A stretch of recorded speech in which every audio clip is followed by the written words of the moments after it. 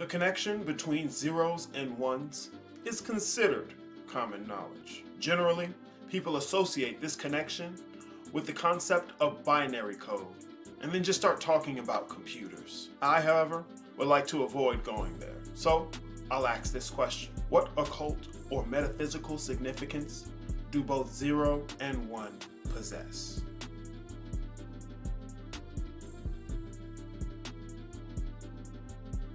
Let's start at the beginning. 0. Infinite unexpressed potential, also referred to as the triple blackness of space. My plan right now isn't to get into the triune nature just yet. I'll have other segments for that topic. What I will do, however, is speak about one aspect of that nature, and that is the infinite side of it. 0 and 1 are equally infinite, but in differing manners.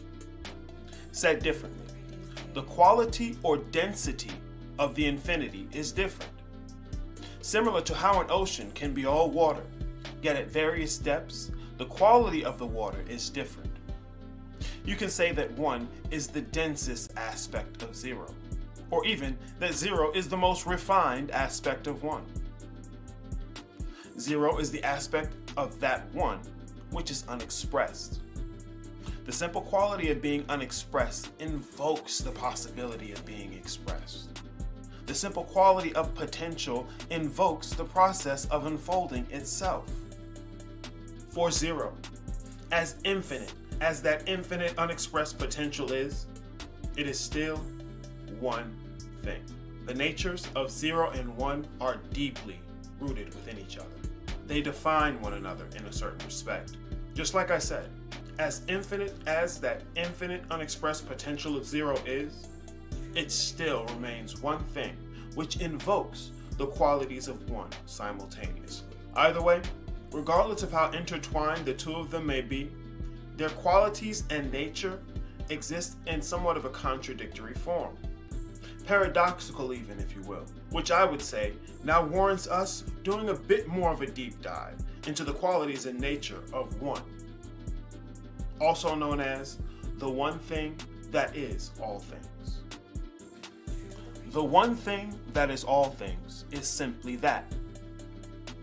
1 is the expression of unity, of wholeness, one thing. Representing that geometrically is a point. 1 is the quantity that expresses the quality of unity. A unity is a whole composed of units. Therefore, while 0 is a unity composed of no units, 1 is a unity that contains only one unit.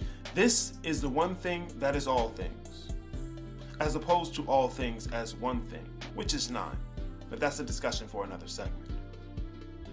The point here is that that one thing that is all things, 1, is simply that, only one thing.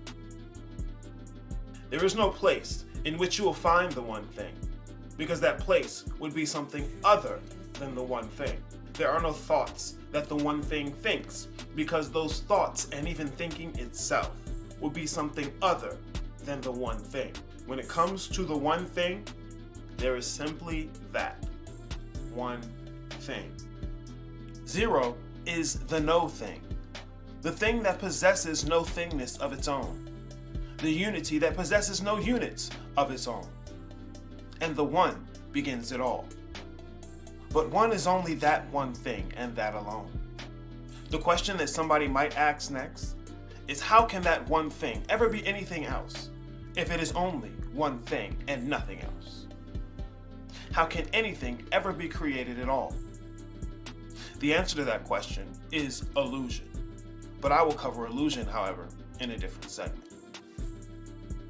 As far as the left-hand path is concerned, and really, occultism in general, 0 and 1 does not mean that everything is a computer. That's short-sighted and a terrible relationship with reasoning. Binary code is an application of those underlying principles and not an explanation. What I have been speaking about in this segment here are the qualities of these two quantities. The number, as we generally know it, is a symbol for a quantity, and these quantities possess or express their own qualities. Know these qualities of each of these quantities, and the keys of ontological metaphysics are most certainly yours. The alternative is super spooky human computer. It's up to you.